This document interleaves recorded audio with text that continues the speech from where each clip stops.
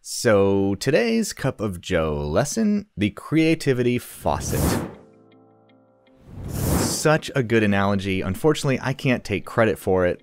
I came across this from somebody I follow on Twitter, Julian Shapiro. If you're on Twitter and looking for folks to follow, I create several different lists on Twitter. There's a list I subscribe to just called Smart. It's usually a list of people that I consider clear thinkers, writers, people I learn from. He's on this list. And I recommend giving him a follow because he tweets out a lot of really good stuff for writers and creators. And one thing that caught my eye was an article he wrote, and I really wanted to share it with you. But it's about this creativity faucet. And he talks about going through, and I went through and watched the things that he was talking about as well. He talks about watching a documentary interview with Ed Sheeran and another one with Neil Gaiman, both who were talking about a very similar process involved in creativity. Ed Sheeran for writing his songs. He explains in that little YouTube video clip there about how he comes up with good songs. And it almost is a mirror image of what Neil Gaiman is talking about for coming up with his good writing. Both of them start with writing. As I always say, everything starts with writing. But how do we go from just writing to getting the good stuff? And I love the analogy here of this creativity faucet. And I highlighted this part in this article because I thought he said it perfectly. And he said, here's the thing. Ed Sheeran and Neil Gaiman are in the top 0.0000001% of their fields. They're among, say, the 25 people in the world who consistently generate blockbuster after blockbuster. So if two world-class creators share the exact same process, I lean in. And I do the same as well. I always look for patterns. One of the things I heard early in not just my business career, but just in life that has been such good advice is to find people that are doing what you want to do, find people that excel in their craft, and model them. Now, everybody has a unique set of skill sets. Everybody has different talents. Everybody has a different zone of genius, but we can learn so much from those who have a similar process. And when you see, just like he mentioned here, when you see two people share the same process, that's when you really want to lean in. And so the process is very simple, not necessarily easy, but very simple. And I love this analogy, and I think you will too. The analogy talks about visualizing your creativity as a backed up pipe of water. The first mile of piping is packed with that nasty, gunky wastewater. This wastewater, here's the thing, must be emptied before the clear water arrives. And because your pipe has only one faucet, there's no shortcut to achieving clarity other than first emptying the wastewater. Pretty good visual, isn't it? So we all have one pipe, one faucet, where all of our creative ideas flow through. But there's a bunch of wastewater that we first have to empty. Isn't that such a good visual?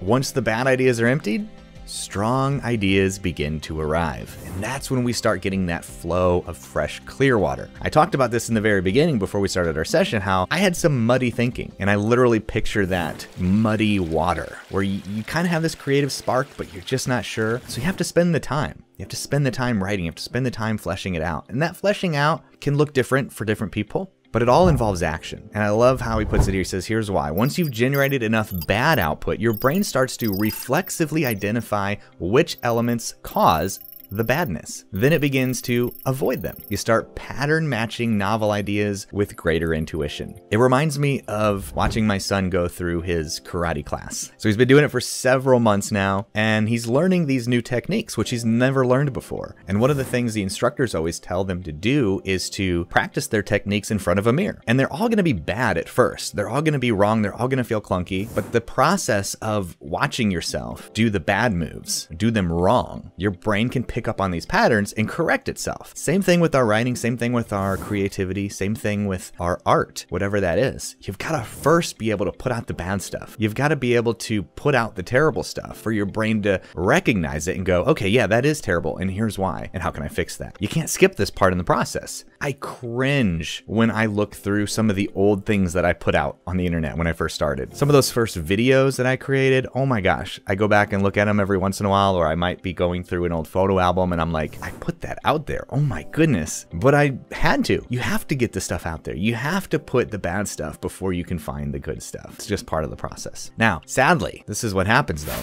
Most creators, they never get past the wastewater.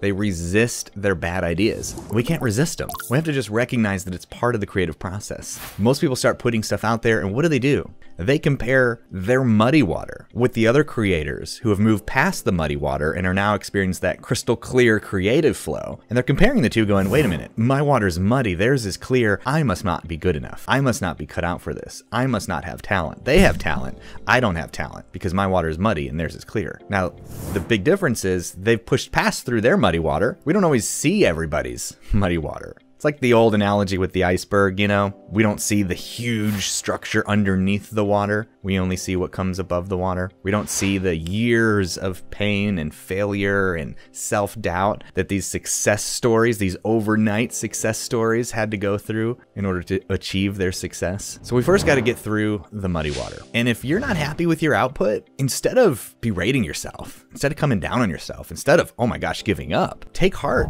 because knowing that if you just keep pushing through, you're going to do what most creators won't do. And your chance of success, therefore, increases exponentially. Neil and Ed know they're not superhuman. They simply respect the reality of human creativity. Their brain has a linear pipeline for creativity, and the pipe needs clearing. In every creative session, they allot time for emptying the wastewater. They're not worrying whether clear water will eventually come. It always does.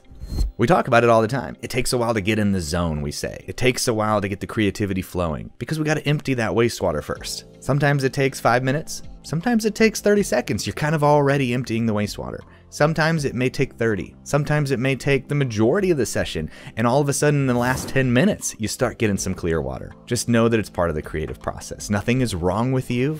It's just part of the process. Now, it reminds me of this thing I heard from, it was on a Tim Ferriss podcast with, I believe I'm pronouncing this right, Safi Bahcall. Now, this is where I originally heard the Write FBR acronym.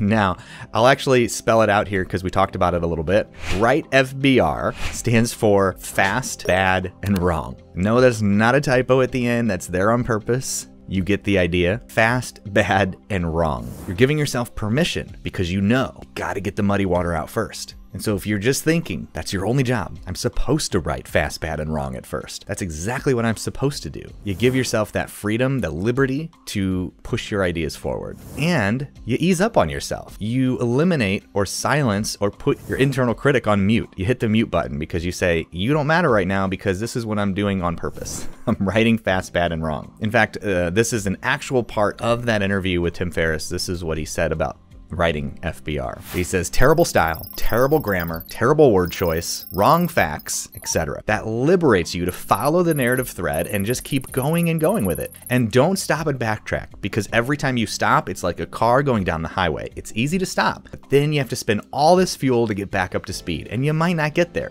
You discover that when you start writing and start pulling on that narrative thread, it's really surprising where it goes, but only if you go fast, not if you go slow. So there is definitely something to going fast, opening that faucet all the way open, letting the dirty water flow, writing fast, bad, and wrong. There's only one pipe, remember. There's no shortcut. You gotta get through the mucky, dirty water. So remember, if you want to get to the clean water, you first gotta get the dirty water out of your head, get it onto paper, get it onto the digital screen, whatever it is, and you gotta go fast. You can't go slow. You can't backtrack. You can't let the critic go in. You can't try to edit. You just gotta go. You gotta get it out of the way. I like to literally picture myself going in to like a kitchen sink and just turning on the faucet full blast, right? Like we don't want to just open it like a little bit. We just open that sucker up. So picture the next time you're sitting down to a writing session and you arrive with your internal critic, like we all do. Feel like he's just like sitting on our shoulder half the time. And I picture myself literally opening up the nozzle full blast and I just start writing. And it's not dripping out, it's just going fast. And I know that, hey, I'm just writing fast, bad, and wrong in order to get the muck out of the way so that the clear water.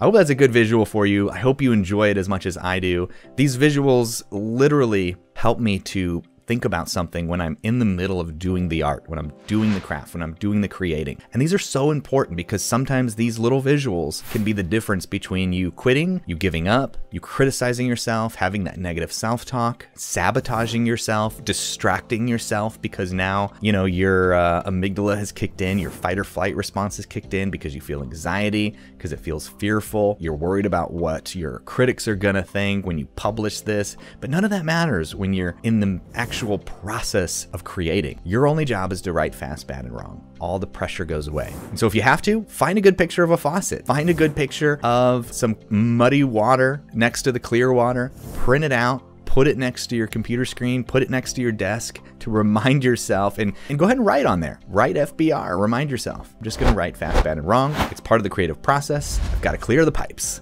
And for those of you who are already doing this, you can now have a visual of like, you know why it's working. For me, it's another way to really just not be so hard on myself, because all of us creatives, we are. And we've got to be able to push through. Those are the ones who win. And yeah, remember, don't judge your mucky water with somebody else's clear water. They've just cleared the pipes already, and it's just not fair to judge. I think that takes a constant reminder, doesn't it?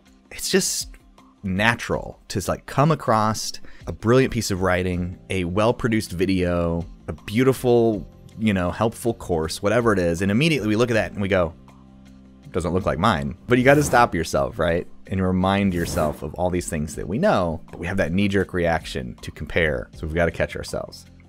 All right, everyone, I'm going to let you get back to it.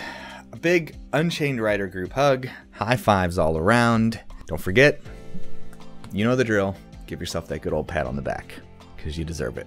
Forgive yourself for any lack of progress, any berating yourself. Today's a new day. We're going to start fresh. Write FBR. Clear the pipes. Let's keep it going. Remember, only if you go fast, not if you go slow. So let's go fast together. Look forward to being back with you real soon. I'll be cheering for you. Bye, guys.